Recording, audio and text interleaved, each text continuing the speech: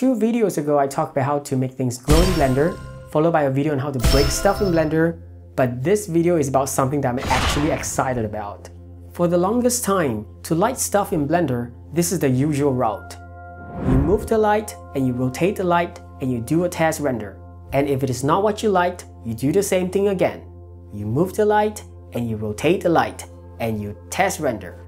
You do this over and over again until you get the lighting you want. But the truth is, we already know where we want the lights to be. It's just really difficult to position the light so that the light is reflected off the exact angle that we want. 3ds Max users have this ability since the dawn of time. They have the Place Highlight tool that allows them to put their mouse on the surface of a mesh and the light will automatically align itself to the normal of the mesh. It's amazing. It allows you to place lights exactly where you want them to, and it's something that I miss in Blender. Well, not anymore! There is this free add-on called Lumia. The link is in the description below. This add-on is so intuitive, it actually makes lighting fun. Let's check it out. After you have installed it, you will find it here. Click Create. Select the mesh you want the light to shine on. Select Normal and drag it around. You see it? You see how intuitive it is? Like, that's it. This is exactly what we want. This is all we ever want.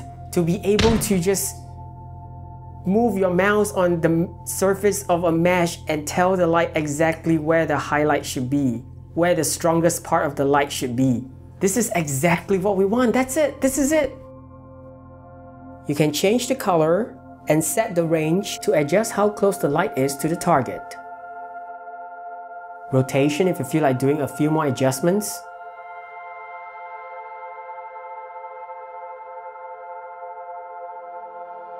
And pitch to move the lights up and down if you want to.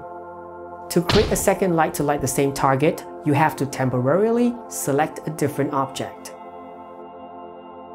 Click Create and click on your preferred target again.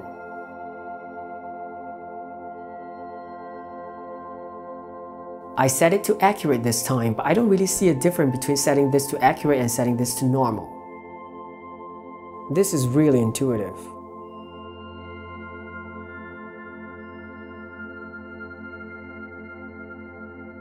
I play the rotation, pitch, and range a little.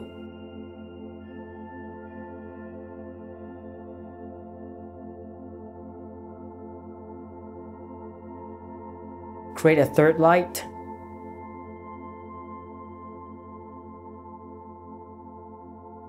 This is for if you want gradients in your light.